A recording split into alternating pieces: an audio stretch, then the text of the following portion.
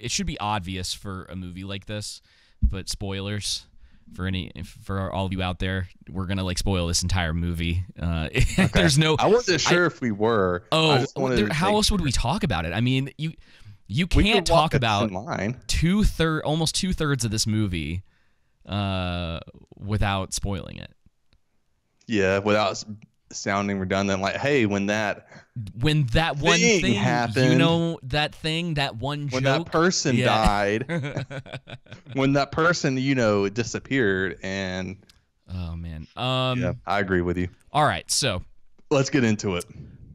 I'm just making jump right into the deep end. So here's the thing. One of the things that that came out today, as we're recording this on Friday the 17th, is that this movie is the third highest preview opener, so meaning Thursday night, ever. Oh man, it is going to see. I just want to say something. I just want to say, David, will you get my soapbox out for me and allow me to stand on it? Yes. This is what happens when you create what looks like, based on the trailers, a good movie, right? Yeah. And now, don't get me wrong. I know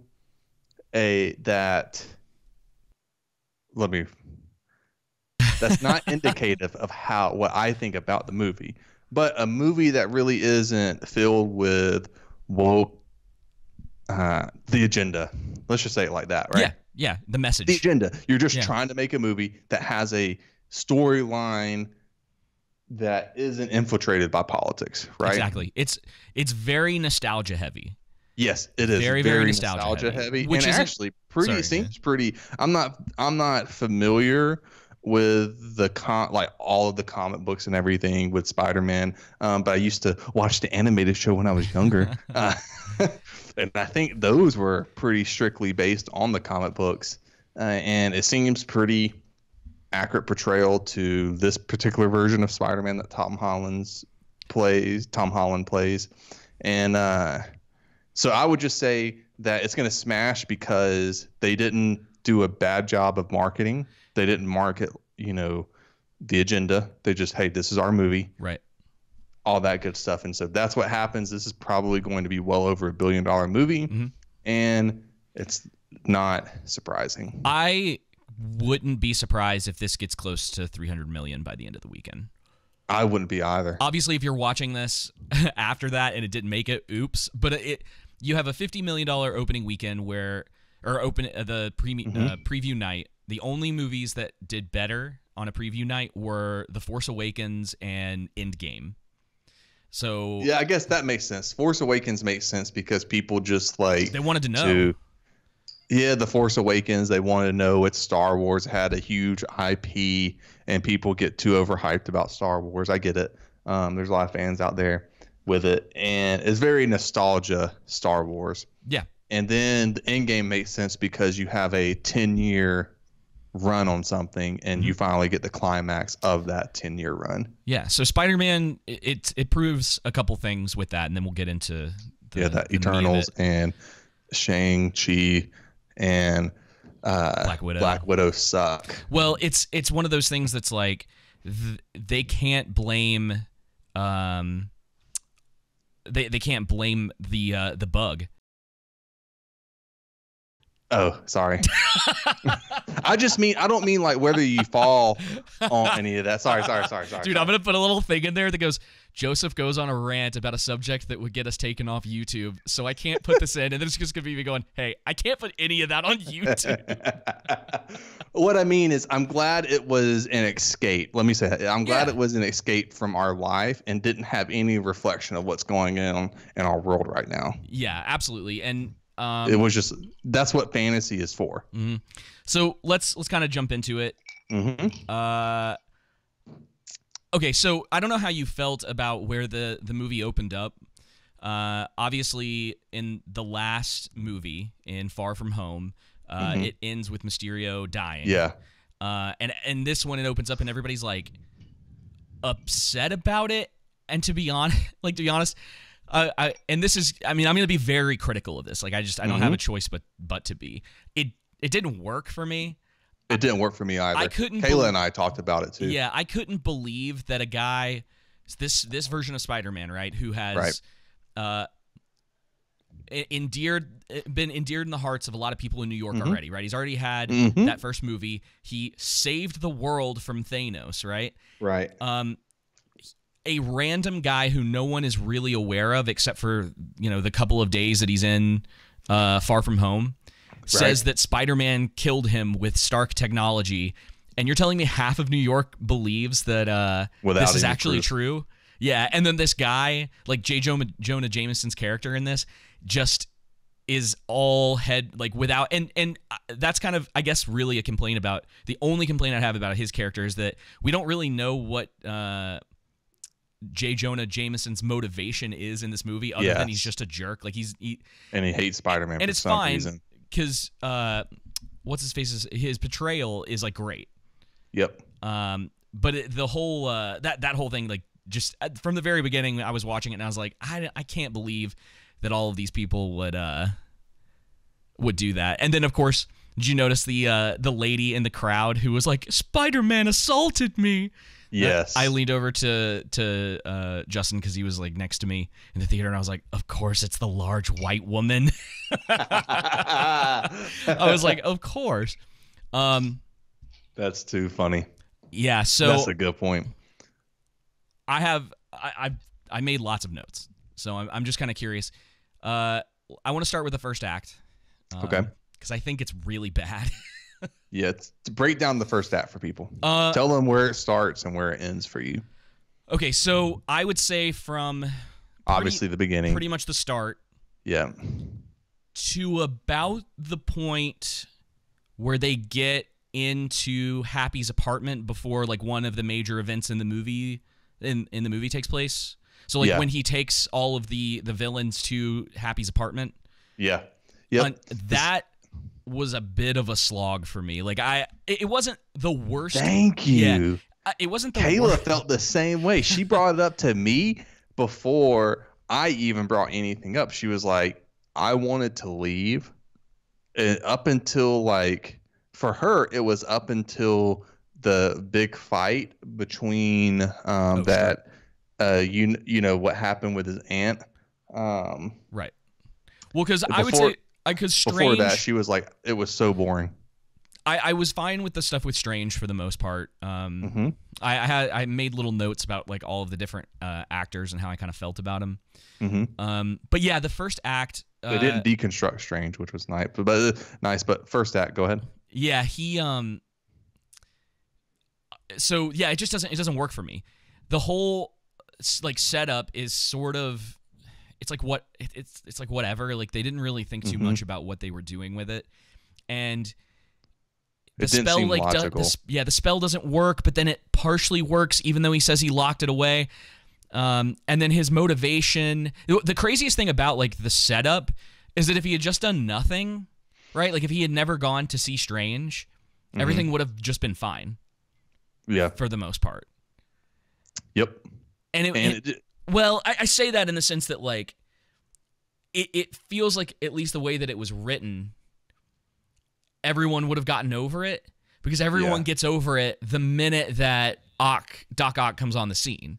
Yep. Like, as soon as he does. He helps his friends, which is great. Like, this is what I'm saying. They wrap up that whole act, like, all of these weird threads that are like, oh no, he's not getting into MIT. Oh no, some agency is upset with him. It was, like, unclear who they were. I'm sure that if you're, like, a massive Marvel comic book fan, you might know that agency or whatever. But they do this whole thing, and then Matt Murdock shows up for 2 seconds, and I went, yeah. So I had two thoughts on that. Dude, when he came in, everyone in the movie theater goes, ah, and starts clapping, and I'm like, I turn to Kayla, I'm like, it's jangling keys, are we just man. in a movie with kids? I mean, grown men over here screaming because they see an actor on the screen, like, oh my gosh, Daredevil's in the movie. I'm gonna hyperventilate. Well, like little girls screaming at Justin Bieber concert. Sorry, it happened so much throughout the movie to where they would do it for so long it would cover the dialogue. Well, that'll be an interesting comparison, because my audience was surprisingly tame. Like, people went, I'm in a red state. oh man, dude, people in the theater, it was so interesting. They were kind of like ooh. And I sat there and I went, oh, okay, so he is in it. Like, that's all I was like, oh, okay. Because I had heard rumors that he might be in the movie. Mm-hmm. And I was like, oh, okay, that's kind of interesting. And then like, it doesn't go anywhere. Yeah, it doesn't go anywhere. Which is disappointing. And yep. It's kind of disappointing. But on the other hand, I was thinking about it today, and I went, if all this is just a recognition of that, and they never, hopefully, do anything with it, that's fine. It's completely fine. Like, don't touch Daredevil. Let it be what it was.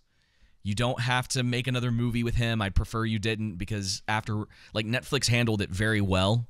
Mm-hmm. And unless surprising. they were going to make a season 4 that was rooted in that, and they were able to be like as violent and I guess gritty, if you will. It's like that street level hero stuff. Mm-hmm. I don't want it, because it's just going to be sanitized Disney garbage. Yep. And Daredevil deserves better than that. So yeah, that happened. And I guess it was humorous when he like grabs the brick as it comes through the window, and they're all kind of like, how did you do that, right? But of course, it's never brought up again. Yep. And it is a little disappointing. It's a filler scene. Yeah. I kind of wish they had this is the thing that's kind of odd about this movie, and I don't know. Was there anything else in that first act that you can think of that I was the scene where Spider-Man and Strange are fighting in the mirror dimension is like fine, I guess. Yeah, most of it was. Go ahead. I was gonna say most of it you see in the trailer. Yeah, most of it you see in the trailer, and I thought it was fine. I was kind of surprised how he ended up being stuck there. I'm like, really? That's what happens to the Sorcerer Supreme and everything? Like, oh, he gets tricked like that. Like, yeah, I thought that was just convenient, like plot convenience. Sure. And I also think that before leading up to that the whole spell, like you mentioned, and then at the same time, how that box and how if you just push this button, everything resets, right? I just felt like all that was just way too illogical and convenient, and didn't, especially when you have like that button doesn't get pushed in their entire scramble at all when it falls many times. Spider-Man does his web at it, just things like that, right? And again, these are things. Listen, people don't understand. My wife, when she does a movie review, I'm like, okay, that's what you think. Okay, I hear you. I disagree, but I hear like she's really liberal, or generous, I should say, with her movie reviews, right? She's typically more compassionate to those who make movies. And so when she brought this up, I was really surprised. I'm like, first off, I'm so thankful that you've been listening to me talk about Marvel movies and stuff. Secondly, I'm glad this was, your own opinion you came from and you saw the same things I did. And I'm not just like, am I the only one seeing this in the movie theater? Because I got my haircut today and talked to my hairdresser, and she was there's only one movie theater here where I live. Right. So she was there last night, and she was like, didn't you just love the movie and everything? I'm like, I mean, it was okay. Yeah, that's kind of, I've been like, it was an okay movie. Yeah. If someone says it's decent, if somebody thinks that it's a 9 out of 10 movie, that's not going to like, oh, I mean, because there were a lot of people that I generally agree with the things that are like, oh, from a nostalgia standpoint, it's like it rates very highly for me. And I was like, yeah, I mean, there were some moments that I was like, wow, cool. But I still couldn't get over all of the weird conveniences that happened throughout the movie. And to be honest, like, I understand the Strange Spider-Man fight. I'm totally fine with that. There's an argument for why Spider-Man can beat Strange, like one-on-one. And it's enough, right? I mean, especially within the logic of like current Marvel. But yeah, so the first act's not great. And then it's odd because, Peter saves Doc Ock. Right? Oh, wait, can we talk about the jokes real quick? Yes. Before I get into that? It was like, please. Like, I don't know how you felt about it, but for me, it was like 50-50. It was all of the stuff from the trailer didn't land, and it didn't land with anyone in the theater. There were like slight awkward chuckles Geez, you had a more mature audience than apparently I did. I promise you, dude. It was all adults in there and stuff, and people were just, I'm like, laughing at every single thing. And I'm like, guys, it's not that funny. No. And that was what was so interesting. That's one thing, my keeper mentioned as well, is that, like most of the jokes weren't funny. I probably wasn't an hour into the movie before I laughed at one of the jokes. Yeah, I'm trying to remember. I don't think it was even 50-50 for me. I think there was only I'm just on one hand jokes that I laughed at. I'm just splitting it up because I don't think I started laughing till about the last half of the film, and that's me. Yeah, same. Trying to put a number on it. Like I can't tell you for sure. Right. And we'll get into some of the later stuff soon because I'm trying to keep it semi-organized by like the progression of the movie. Act 1, Act 2, Act 3. So anyway, none of the jokes land. Peter saves Doc Ock, right? Mm-hmm. And then there's like a big fight in the in Happy's like apartment building or whatever because the goblin Norman betrays everyone. Right. And it was pretty good. I mean, like it was sort of the weirdest thing is that it was like Doc Ock gets saved, and then he gets like he goes out of the building, right? He doesn't get tossed out, does he? I can't quite remember, but anyway, he ends up like outside of the apartment building, and kind of just is got gone. Tossed out. Like he just leaves the movie until the third act, like the beginning, like almost the end of the. Yeah, it doesn't show him land act. Or anything like that. Yeah, it shows him like stop on the building, and then that's it. He he climbs up a little bit, and then they cut to something else. So I guess the important thing at this point is that Goblin kills Aunt May, kinda. Yeah. Were you? So I don't know how you felt. It was weird, right? It didn't make a lot of sense because he throws the bomb, right? It blows up. Both Peter and May look like they're fine. Yeah, I noticed that too. And they're both walking around and talking for a couple minutes, and then all of a sudden she's like, "Oh," and she like falls down, and he has like blood on his hand or whatever, and you're like, "Oh." Also, that line, with great power comes great responsibility. Yeah, dude, it was not good. It didn't work for me at all. It didn't work for me either. It felt so forced. Yeah, it did. So contrived and forced. It was. I do think Tom Holland did a great job in his acting there, in his grief and displaying that. I think it's probably one of the best portrayals of grief in any Marvel movie I've seen. Other than I think Andy Garfield had a good one. What's that?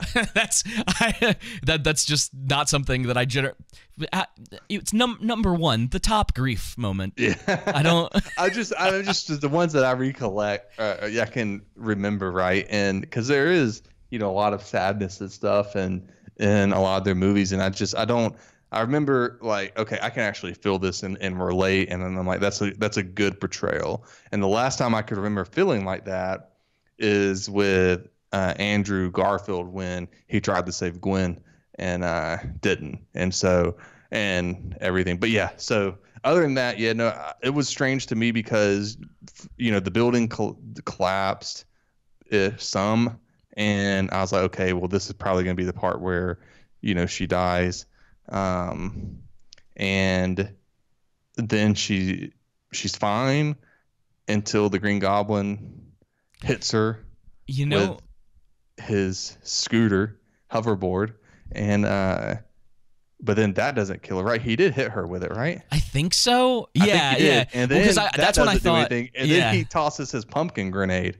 Yeah, and then they get up and they're walking around, and then I'm like, okay, so she's fine, and then it's like, oh no, she's not fine, and it's not the first time in the movie that something similar to that happens, where it's like, you remember the part where he runs into Sandman for the first time, and like Sandman's on his side for about 2 minutes, and then Sandman does like one thing that he does, like he seems like, oh, Peter, I'm here to help, and then he helps him, and then immediately he's like, wait a second, and then he has this immediate switch, and it was like, what?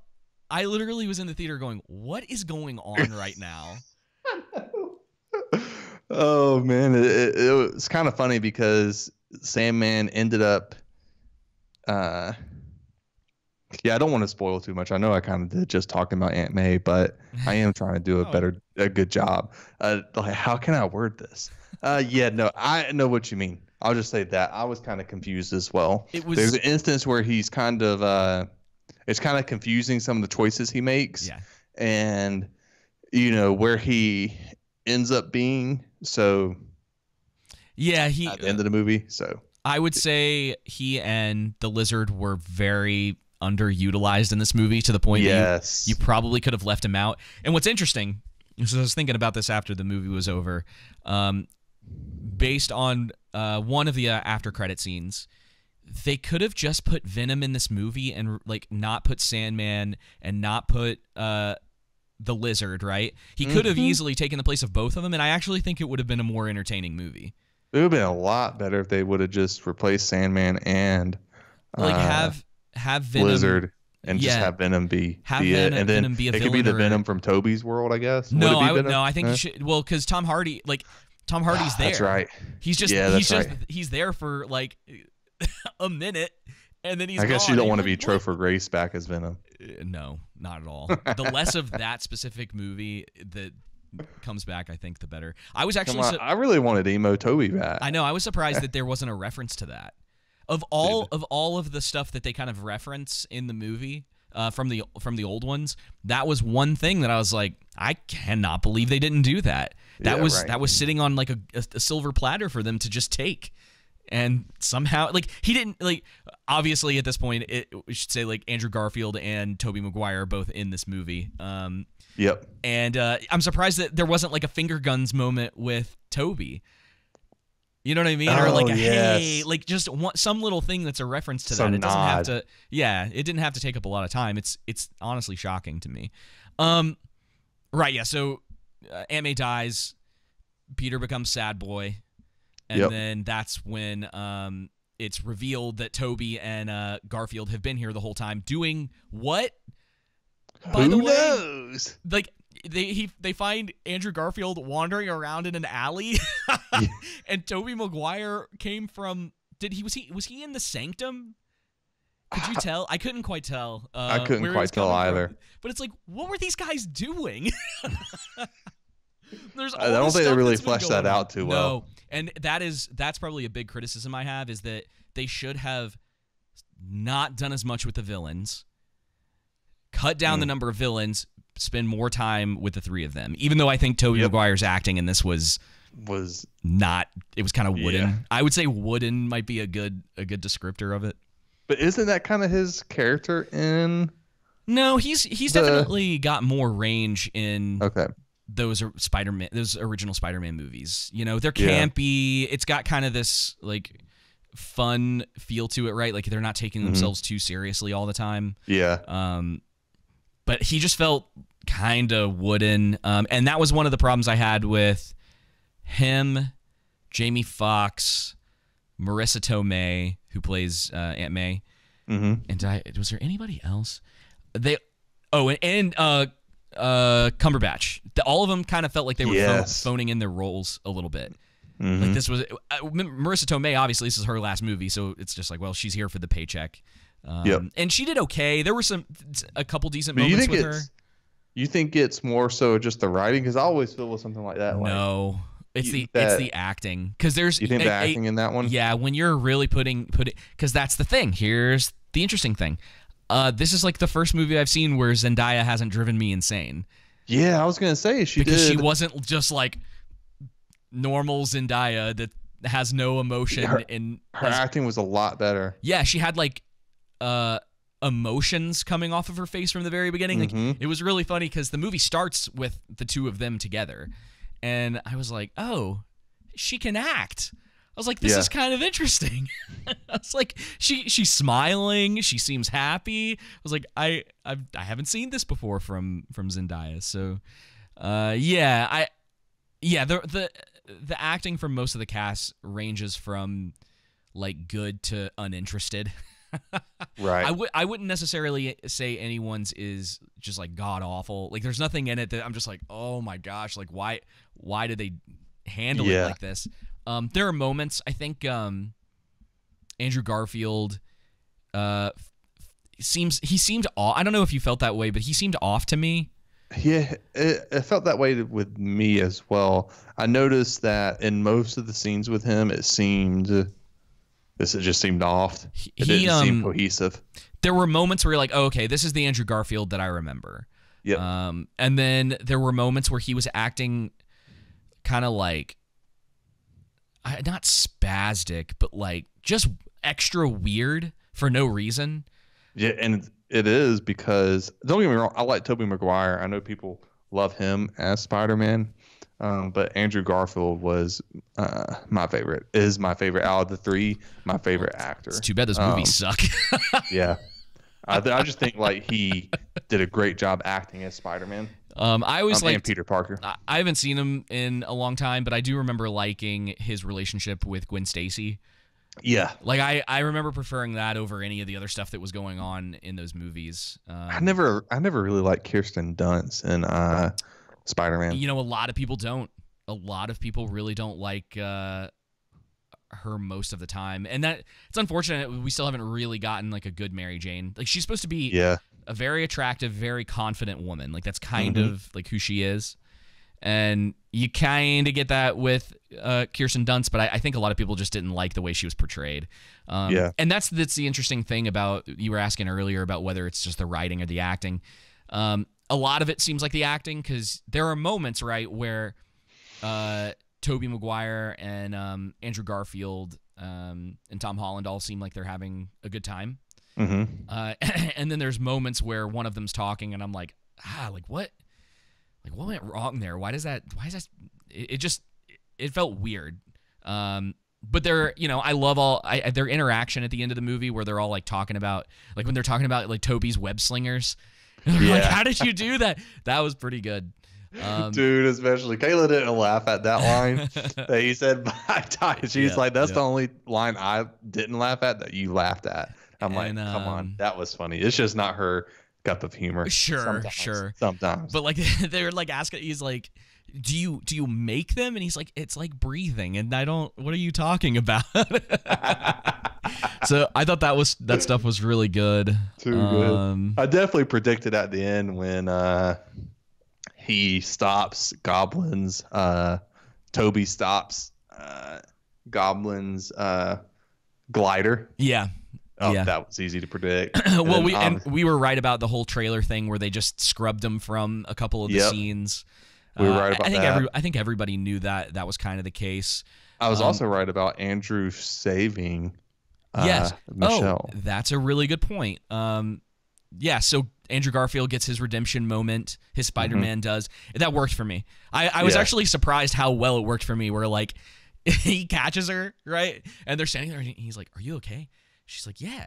And then she's like, "Are you okay?" And he's like, "Yeah, I'm good." And I think everybody in the theater was I didn't really feel it. It didn't hit for me. No, it hit for me, because I still, like, again, I don't like those movies, but the sentiment of having a character who failed to save someone that he loved, and then to find it's a nice it's a nice payoff that I think no one thought that they were ever going to get. Even though it didn't hit for me, I do feel like it was a good payoff for the character. I will agree with that. Yeah. I will say this too: the second half of the movie, or at least up until the moment of them getting to Happy's apartment and Goblin betrays them. Yeah. That saved the movie for me, because up until that point, it was kind of. I was like, oh, I don't know how this is gonna work, and I started thinking the last half of the movie really picks up. Yeah, it does. That's what's odd, is that it almost feels like two separate movies. Yeah, it does. I've heard some people say 3 movies, but I think you could split it almost right down. Well, you could have the first act and then everything that comes after that. Yes. And it's definitely where it starts picking up, and you get sort of a more traditional Spider-Man movie. That's when like the jokes start landing a little bit better. You get your villains. Everything has finally. It just takes so long to build up to, and that a lot of filler in the movie. Yeah, that was one of my bigger criticisms, is that the script just isn't tight. It does. It feels like they were like, well, we have to put all this in there, and I'm like, we have to reach 2 hours and 15 minutes, and like, guys, you could have easily cut off 30 minutes, and it'd been a lot better movie. They didn't have to introduce all the villains. like it felt very systematic in the way they were doing it, and it didn't feel like it flowed very well, where it's like, okay, we have the beginning of the movie, everything picks up, Spider-Man's in trouble because everyone knows who he is, then he goes and sees Doctor Strange to try to fix that, then, or like the spell messes up, and then the villains start showing up. Okay, we have to introduce all the villains before we get to the part where we introduce Toby and Garfield, right? Which have been there all along. Yeah, for some reason, and yeah, it makes no sense. Like, and you're talking about characters that, they are all from New York, right? Mm-hmm. They understand New York. New York exists in all these places.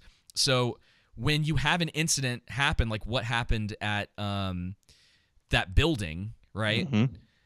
They should have probably known there was literally lightning raining down around the building at one point, and explosions going off, and a giant sand person, right?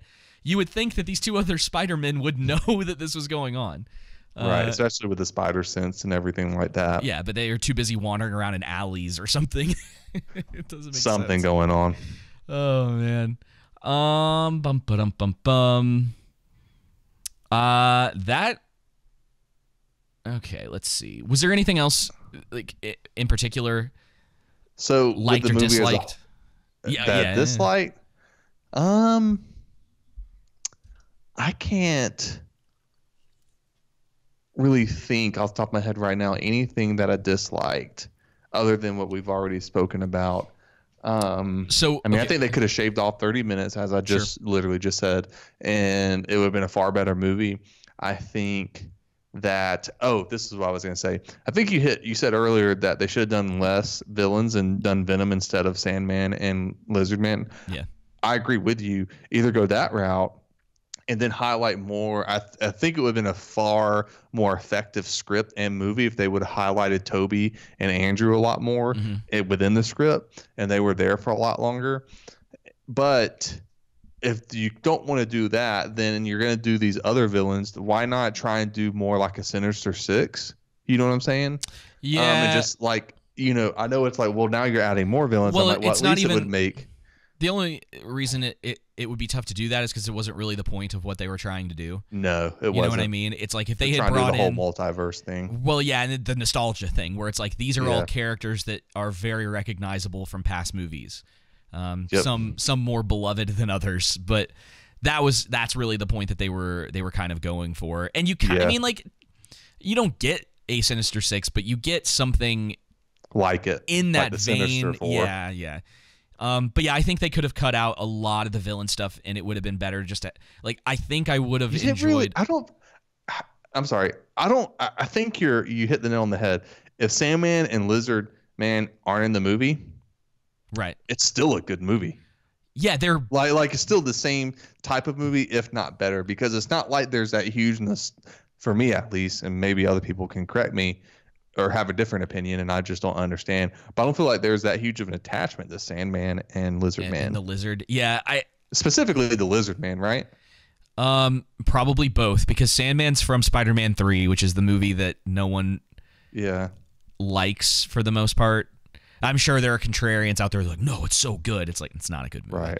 And then, anything coming out of Amazing Spider-Man 1 and 2, people like things about those movies, but I don't know anyone that would, well, I'm sure they're out there. There are definitely some people that would probably try to argue that those are better movies, but that's more of a either a nostalgia thing or just not really they're looking at like kind of the jangling keys of the whole thing rather than actually breaking down like why these don't work very well. But yeah, it would change up a couple scenes, but Less Happy too, I think would have been fine. That would have been fine too. If you wanted to highlight Venom more and then all three Spider-Men. Well, yeah, and you could have had. I don't want to get too much into like could have beens, but you could have had Venom play some sort of role in it as going from like villain to sort of like anti-hero by the end of it or whatever. Mm-hmm. Or just straight up make him kind of like the villain of the movie for whatever reason. Yeah, I think he would have been a better villain than the Green Goblin, personally. It could have been more interesting. Well, this is the problem, is that again, this is the same problem that Spider-Man 3 had back in the day. There's too many characters, And so no one gets enough time to have real development. I mean, right. Holland's Spider-Man gets a decent amount. I mean, he has like a very much like beginning, middle, and end, which I do want to talk about. I want to talk about the ending of the movie. But everybody else is just sort of like at different points, they all kind of just get pushed aside to keep the movie moving forward. And you just like they kind of start doing something with Norman, right? Where it's like, no, I don't want to be this person anymore. But then, you know, he betrays them and moves on. Sandman doesn't really change it at all. Nope. He's just like, I don't trust people, and then that's who he is through the whole movie. And then they save him, and he never has a moment to say anything again. Like there's no, you know what I mean? And it's actually the same way with Jamie Foxx, same way with the Lizard. Doc Ock has a kind of a decent arc, but at the same time, he has a redeeming arc. Yeah, but at the same time, they all disappear. Yeah, they all disappear at the end of the movie, and you're like, okay, that's the part. That's it. I can get on board with them not having a ton of time in the movie, each individual character, because you already have their character development in the previous movies. No. I cannot get behind that. That's lazy writing. That is absolutely lazy writing. I disagree with you. That is absolutely lazy writing, because what they're doing is they're using nostalgia, and then they bring all these characters in, and you're like, well, they've already been developed in other movies. And it's like those are their arcs in those movies. I agree with you. Don't hear what I'm not saying. I agree with what you're saying. I get that. Okay, so the prerequisite of this movie is that you have to go watch 7 other Spider-Man movies. That's bullcrap. No. And so again, I think it kind of, because they're relying on the nostalgia factor, it kind of works for me. But at the same time, I agree with you. It kind of doesn't. They could have fleshed that out a little bit more. Maybe have less. Maybe even don't even do Venom and just have, you know, again, those other villains, or the villains that are in the movie minus Sandman and Lizard Man, and then focus more on all 3 Spider-Men, or add Venom, whatever. But so I agree with you. They could have fleshed all of that out a little bit more. But specifically, regardless of what they chose to do, I think in the end it doesn't make sense to where you don't have anything from Jamie Foxx, Electro, from Lizard Man, or from Sandman, right? Yeah. Well, they would have had not much of anything from Green Goblin either. They should have had. You got to. I mean, like, you would have had to have kept. It could have gone a direction of having one villain per, right? Or you have like Doc Ock. You have probably Electro, and then you bring in like Venom or whatever to just like fill in that gap. No, I mean just like per hero. Per hero, yeah. Right, and so they all have something that they're trying to overcome. That makes more sense, right? Yeah, Electro makes sense just because. Well, you know what? I mean, it's been so long since I've seen Amazing Spider-Man 2. Goblin, is it Hobgoblin is in that movie, isn't he? Is he? Let's see. Go ahead, keep talking. I'm pretty sure that Hobgoblin shows up, because that's the whole thing with Gwen Stacy.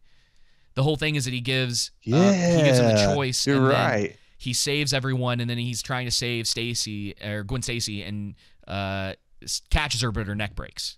Yep. I forgot he was in that movie. I forgot too. That's funny. He did not look good as Hobgoblin. I think they did a bad character design. It's not very good. So yeah, I mean, there's plenty of things that they could have done. That was a smart decision, not bringing him in this. Yeah. Well, and then they couldn't bring James Franco in because he's no longer acceptable. He got Me Too'd. Yeah. And from what it seemed like, rightfully so, though. Yeah. Okay, so let's talk about the ending. How do you feel about them sort of like, I mean, essentially just resetting Spider-Man? Yeah. So it's more from what I've heard about other people who are into the storyline. It followed it was faithful to the source material, this version of Tom Holland. So I liked it. I'll say I liked it because it gave him a sacrifice for the greater good. So character development there. Even, you have that with May, but I see May as more so of almost breaking him, right? Sure. And then having to sacrifice everyone knowing him and becoming, I feel like he's already selfless, but having to make a great sacrifice like that. I think it worked for me because Marvel had in Phase 4, they haven't done a good job of having any of that. So it worked for me. Although at the same time, it was like, I don't know exactly how I feel about it too. So in a way, it worked for me. I'm not trying to sit on the fence. It worked for me. No, I'm on that side of the fence. Yeah. But at the same time, I understand the point of why are they resetting it? You know? Well, it was really funny because because it was kind of. Go ahead. I was saying, I leaned over to Justin when we saw this yesterday, and I was like, "Oh, look, it's so nice and tidy for Sony to take Tom Holland back as Spider-Man now." Because the rumor was supposed to be his last one, but I think they're trying to work out more deals, which I'm sure Sony is more than obliged to let Marvel help them make a lot of money. Yeah, especially with this one. Yeah, so I'm fine with the reset. I think it works.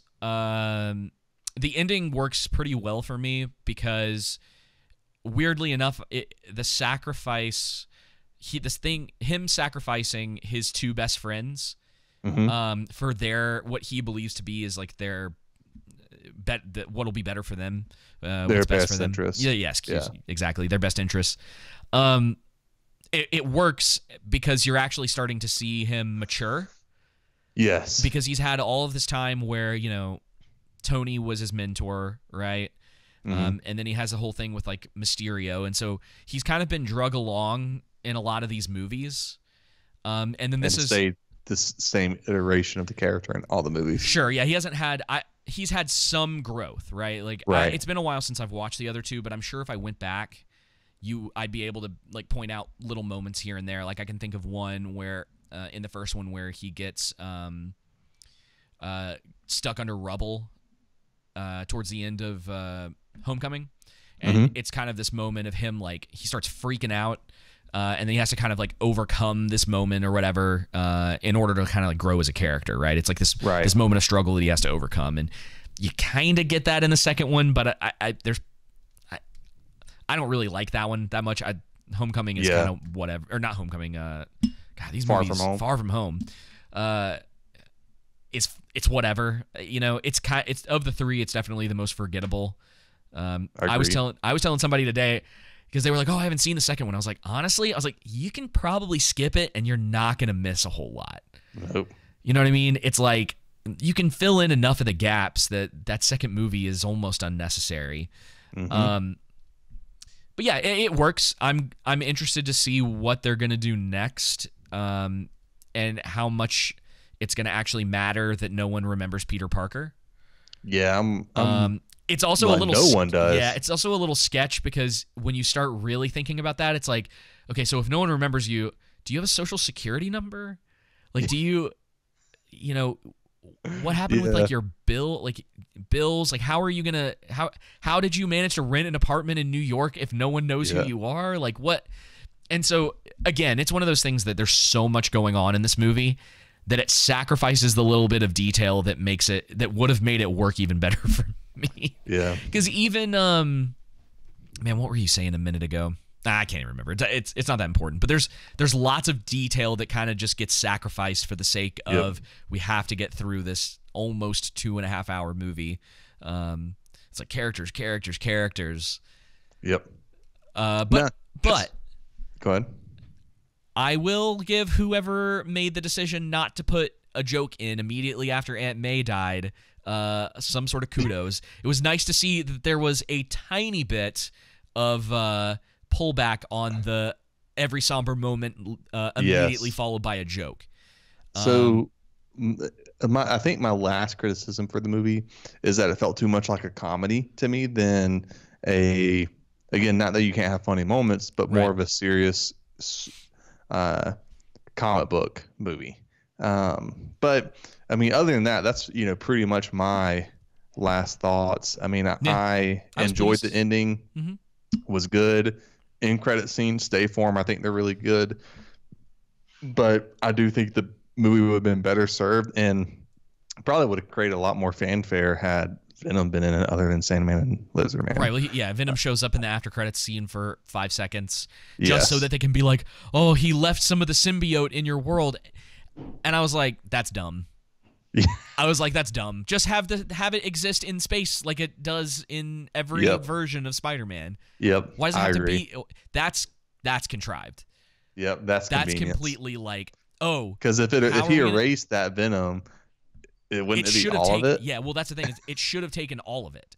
Yep. It's goofy that and that's, again, this is kind of the problem with modern Marvel for me, is that it's like, all right. I mean, I see how you did that. It's like, but it feels really lazy.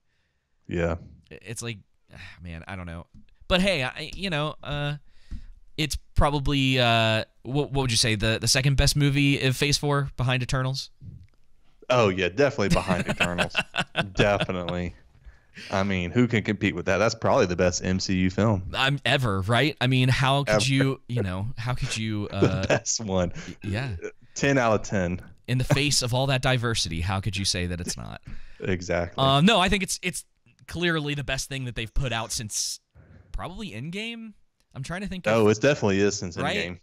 Because Far From Home came out after that, and then they took a break, and that's when we started getting Loki, and like all the TV, Phase 4, Black Widow, by far and away better than everything else that's come out. Yes. Man, don't waste your time and go see Eternals. You just don't completely need to. ignore that movie. You can just completely ignore it. You can completely ignore that movie, and I guarantee it's not going to make that big of a deal. Those characters will probably show up in other things later on, and you'll go, "Oh, okay, who's that?" And you're like, "Oh, okay, it was from that movie I didn't watch." All right, moving on. That useless movie. Yeah. Oh man. But yeah, I think I'd recommend it. I've been telling everybody, if you like Spider-Man and you've liked Spider-Man for the last 20 years or whatever, you're going to like this movie. Yeah, it's fun. It's very nostalgia driven, and you're not going to feel like it was a total slog. So we're going to rate this on a Marvel scale. For me, if you don't want to, don't worry about it. No numbers. I don't do numbers. 85 for me. 85? That seems high. I was going to say 80. 80 to 85. I'm making you bring your number down. No. Listen, that's your number. I was really going to say 80. I just went up to be generous because I said we were grading on the Marvel scale. On the Marvel scale. Well, it's last time I checked, it was sitting about 95 on Rotten Tomatoes. Not that doesn't bother me. Yeah, well, not that it makes a difference. That's very much a Marvel bump and a Spider-Man bump. Yep. And I don't trust most of those people anyway, because it's like, you ask them like what they liked or whatever, and then they're like, "Oh, the emotion of having Tobey Maguire and Garfield back," and it's like, that's why it's a 95. Like, huh? The same people who rate Shang-Chi at a 96 or whatever. Dude. Like, yeah, brother. My gosh, this is way better than Shang-Chi. Way, way, way, way better. Yes. Yeah, man. That's all I got. That's all I got too. Yeah. Okay. Well, till next time, guys. All right. Bye. I gotta find the record stop.